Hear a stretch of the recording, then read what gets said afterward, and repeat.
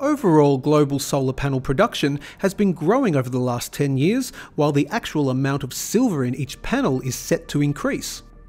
A number of major technological changes on the horizon are set to kick industrial silver demand into overdrive. With silver being the single most conductive metal on the planet, solar panel efficiency is improved substantially by using larger amounts of silver. The Silver Institute's 2022 report showed global silver demand sitting at just over 1 billion ounces, which we covered in April.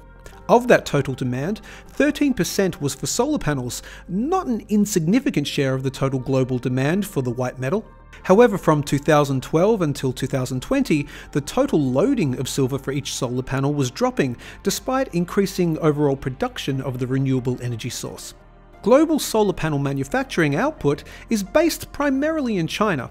In a recent interview, Chinese family office portfolio manager Chen Lin has outlined the current and emerging dominant technologies in the solar industry with data from Chinese manufacturers.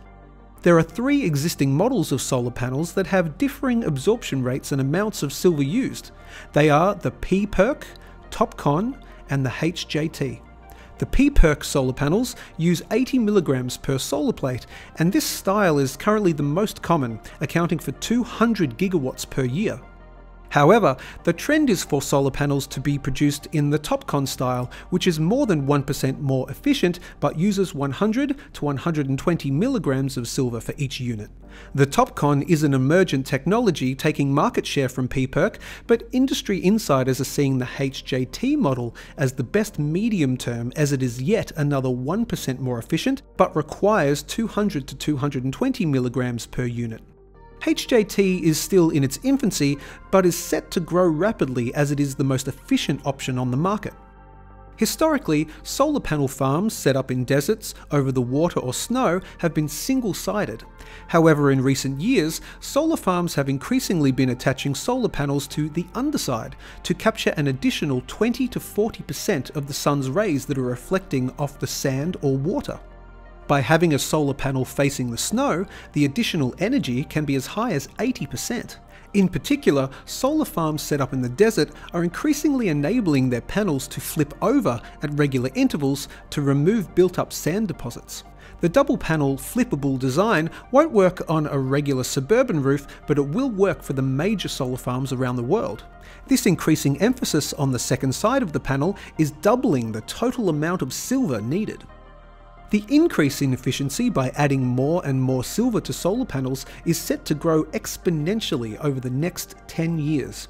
Conservatively, even assuming that solar doesn't become any more significant a part of the global energy mix, we are set to see a tripling of silver utilization in the industry purely due to changing trends in the prevailing technology. At current production levels, solar would be eating up north of 30% of all supply, with monetary demand, bars and coins, jewellery, photography, silverware and general industrial usage all fighting for a reducing supply. We have heard talk of individual customers wiping out large portions of retail silver in the United States, with more institutional money making their way into the physical space. As rosy as the industrial supply-demand fundamentals are, silver is a safe haven in times of crisis and is one half of the bimetallic monetary standard that human civilizations return to when paper currencies have lost the faith of the bag holders.